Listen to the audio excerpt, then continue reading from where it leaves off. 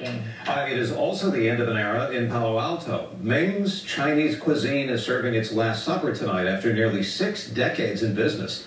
Our John Ramos shows us that, in a way, the popular restaurant was a victim of its own success. Ming's restaurant first opened in Palo Alto about the time Hewlett-Packard opened its headquarters here. But it wasn't until the 60s, when they moved into their current building, that they really hit their stride. So Ming's restaurant actually started, prospered, grew with Silicon Valley. It is a Silicon Valley thing. The place is huge. In its cavernous kitchen, a staff of 40+ serve up mouth-watering dim sum delights to room after room after room of loyal diners.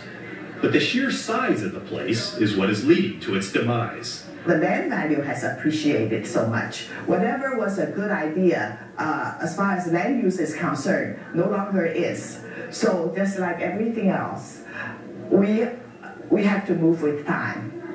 After it closes tonight, Ming's will be demolished. Replacing the buildings and its large parking lot will be a new extended stay hotel, and in about 2 years, a much smaller version of the restaurant. Those who grew up here came today for one last Chinese chicken salad and one last memory. It's going to be devastating.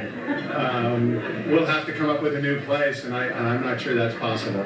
So we wanted to make sure that we're here to say goodbye and tell them how much we're going to miss them, and we can hardly wait till they open up again in 2 years. It's a little bit sad for me, but it's not a super big deal because there's still a lot of other restaurants that are similar to this. Okay, so maybe today's sadness is more about nostalgia than dim sum. But even in Silicon Valley, it's possible to miss the good old days, isn't it? In Palo Alto, John Ramos, KPIX 5. It's also a sad day for the restaurant's workers. Some will retire, but others will have to find new jobs while the new restaurant's being built.